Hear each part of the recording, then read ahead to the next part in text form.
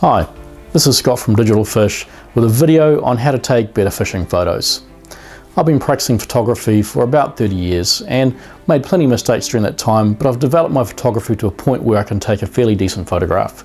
I'm a regular contributor for Fishing in God's Own magazine and also New Zealand Bay Fisher magazine. So photography in itself is a massive subject, so rather than getting too technical, I'm just going to run through some tips that you can practice when you're out fishing and taking photographs. Fishers are often out at dusk and dawn, and this is a fantastic time to be taking images. It's often called the golden hour as the light changes, and this is a great time to take photographs. The dilemma I find myself in often, particularly at these times, is do I fish or do I take photographs? When you can do both, chuck a line in and pick up a camera, but that's often when the fish start to bite. So what I'm going to do is give some tips, and then we're going to do a bit of critiquing of some images, some deconstruction, and try and figure out what makes some images good and what could be improved. Tip number one, always have a camera with you, even if it's your phone, and remember to take photographs. Good camera gear helps, but nothing, and I mean nothing, can replace actually taking photos every trip, analysing them and learning as you go. Your photography will get 100 times better just from taking photos every time you go out. I cannot emphasize that enough. The more you practice, the more your photography will improve. Tip number two, review your images straight after you take them. See if you got a great shot. Does everything look good?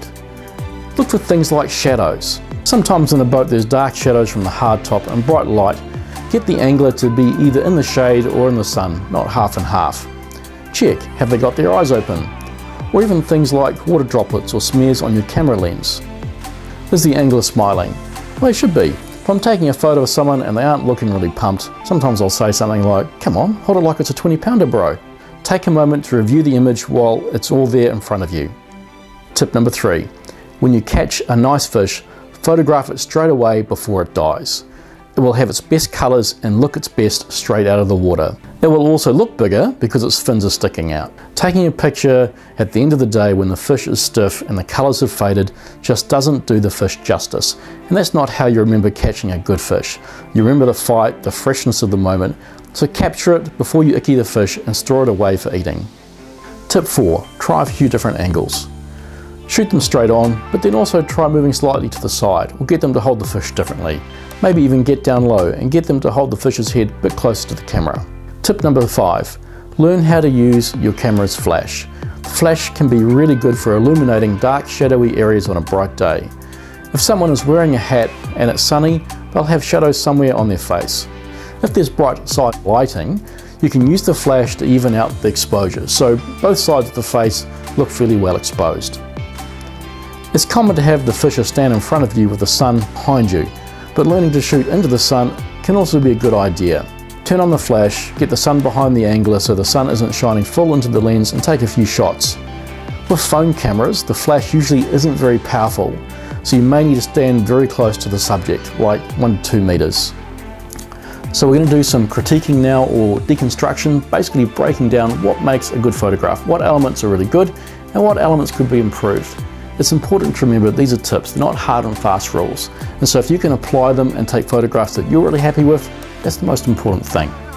Critique number 1. This is a photograph of my South African mate, Raymond. This is his first kingfish. He's got a great natural smile. I like that about this photograph. The horizon isn't very straight, which for landscape images is not so good, but this isn't a landscape image, it's actually more of an action photo. So having a bit of angle is actually okay, adds a bit of drama. The horizon is also parallel to his arm, which introduces a bit of symmetry, so it works.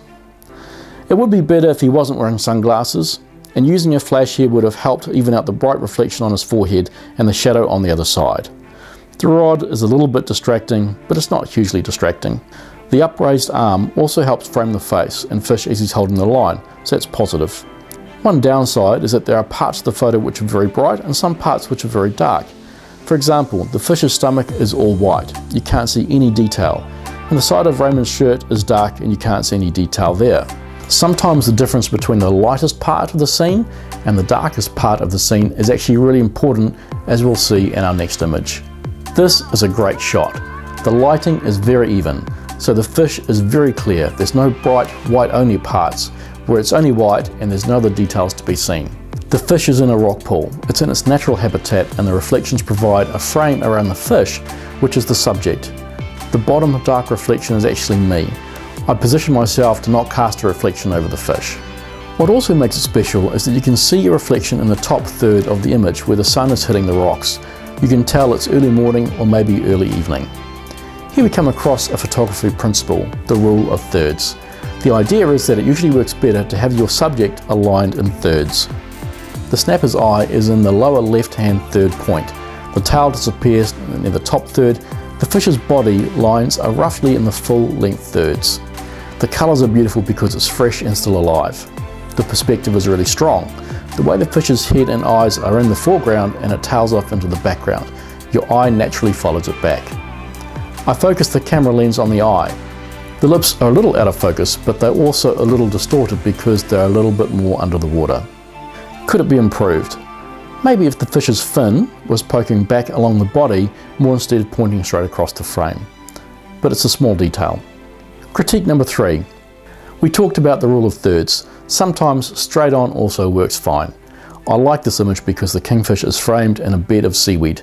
The lighting is very even. There's no harsh shadows or large areas of white or highlights, and the colours are lovely. The rock formation is interesting but not too distracting. It might have been worth flipping the fish over because you can see the gaff wound in its head. Not so pretty, and there's a few scrapes on the fish's flanks. Critique number 4. What's good? Well, John here is looking pumped. It tells the story of a great catch. The fish is fairly well exposed. The colour is okay. Most of John's face is evenly exposed, but there are a few shadows. A flash could have helped. A few things to improve. There's another fisher out of the frame casting a fairly big shadow on his leg, and it breaks up the even lighting. There's another person's foot in the shot. The green tail is distracting, and it would have looked better if the fish was held not quite so close to John, but a bit more parallel to his body. It would have looked bigger again. Critique number 5. So this has some good strong compositional elements. Again, the rule of thirds. Anthony's head, his shoulders, the kingfisher's head and eye, the waistline, also the body line has a strong diagonal line, which makes it look more interesting. The lighting is good. It's a bit cloudy, so there's no harsh shadows under Anthony's hat or highlights on the white parts of the fish. Really nice colours in the kingfish. There's yellow in the fish and it also matches a bit with the yellow in the boat. I left some space across the top in case the editor wanted to use that space for maybe a front cover or maybe a title. It's not a huge fish, but it's a good photo and the fisher has a nice natural smile. What could be improved? Well, the rod is a little bit distracting and so is the white zipper on the bow of the boat. So if you wanted to, you could Photoshop out the rod and the zipper. So we've just done a bit of deconstruction, some critiquing of images to figure out, what makes a great photograph and what elements could be improved. The next time you see a fantastic fishing image, ask yourself, what makes it so good? And then take those principles and start practicing them. If you get a really awesome shot, don't be afraid to send it in to the editor of a fishing magazine. It needs to be fairly high quality or high res, so 3 megabytes or higher. But you know what, you just might get some cash for it.